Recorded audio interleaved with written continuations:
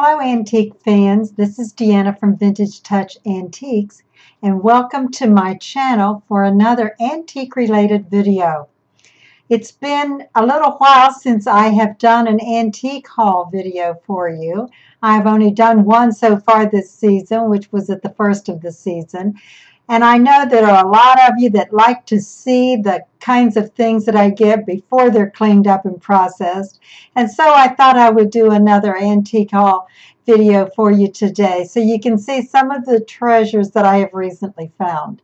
If you would like to see these pieces after they're cleaned up and processed, you might want to check my playlist of new arrivals that go to my antique shop or my web page, where you will see many of these items listed separately. If you have any questions or comments, they're always welcome, so please feel free to leave the comments in the comment section below. You can check the description of this video for any links to where you can find me on the web.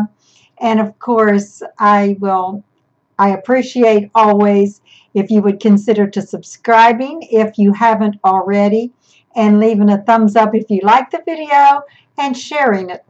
It's always a help to all of us and an encouragement whenever you do those things. So without further ado, let me show you what I found. Okay, these are the things that I've got laid out here from my most recent haul that I've discovered and found. Really happy to have found this many pieces. Please excuse any buzz that you may hear. That comes from the fluorescent light that I've got on, and I really need to have it on in order to have enough light to show you these things. Okay, let's starting on this end. This is an interesting piece that I found, and it is from, let's see, it's got here on both sides, there's like a little brass insignia plate there that says Hathaway Patterson. And this would have been this is an advertising piece, obviously, and it would have been probably a desk accessory that was maybe given out or used as a promotion. And I could see it being used for paper clips or thumbtacks, or, you know, just use your imagination. It's a great little wooden piece, and early, probably 30s, 40s, that would be my guess. Back here I found three early fishing reels, which are very popular and very collectible. And under that, a little ironstone oval plate. Ironstone does so well for me. I always pick those up when I can find them. This is an early tool that's used probably for cutting linoleum maybe, or something like that. I don't usually do a lot with tools, but whenever they're interesting like this, I many times will pick them up. This is a little, this is wood here, very flat, and so it fits in this little, it's a accompanying leather, well, kind of leatherette case, and it's probably a shoulder brush to take with you maybe traveling or something. And there's the early case that it's in. These are two little ball jars. I think these are actually smaller than the half pint, or at least they appear to me that they are. They have ball on the front, and this one, well, let's see, this one has ball on the rounded dome style cap. Back here is an early bucket. It's got great character. Would go so beautifully in primitive settings. And I just love this very well-worn rustic look. Now, and this piece is a heavy gauge steel. It's not flimsy at all, so it's really a cute piece. And then it must have been bucket day, because I got another bucket. This is an old galvanized bucket, but this one has the wood handle hold here on the bail. And these old buckets like this are so popular for a variety of things in garden settings, and even some people are using them for wedding decor, for things when they have like a country style wedding.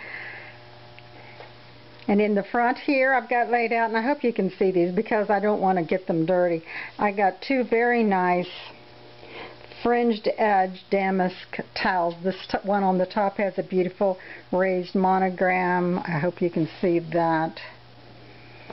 And the one below, it's got your pattern damask weave, but it does not have the monogram. And then under that is an early, I've got it folded up here, but it's kind of long. It's a table runner, and there's the back side. You can see the lovely early fabric there.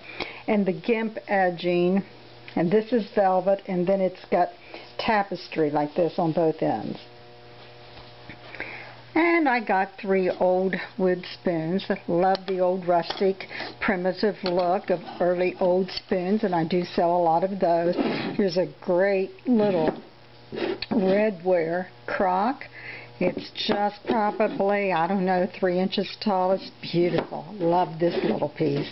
Great find. And I sell a lot of books, and I sell them for their decorative value probably as much as anything else. And this one's a late 1800s book, and it's got Suzette on it. It's a type of short stories or selected stories book, and it's got a cute little, I hope you can, that's focusing for you, that you see Suzette, a novel there with the beautiful wildflowers.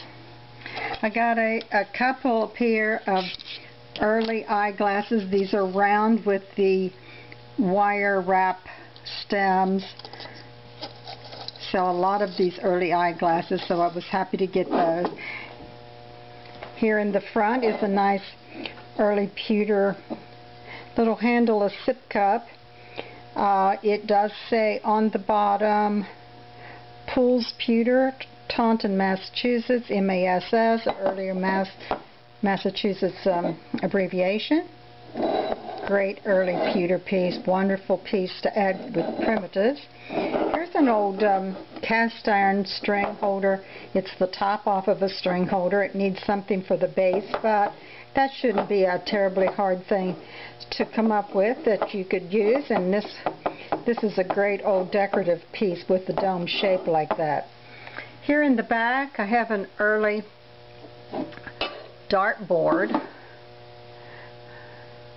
and this one is made in England. It has the, I hope you can see, the beautiful tin edging. I'll turn it around here hopefully without crashing into everything, and you can see that what the back looks like. These pieces, of course, are very popular and collected for their graphical displays that they put onto your walls. Great for a game room or a man cave. Here's a nice early closed back tin cookie cutter. I think this is a strange looking, I can't quite make out what it is, but I'm thinking it's some kind of a bird.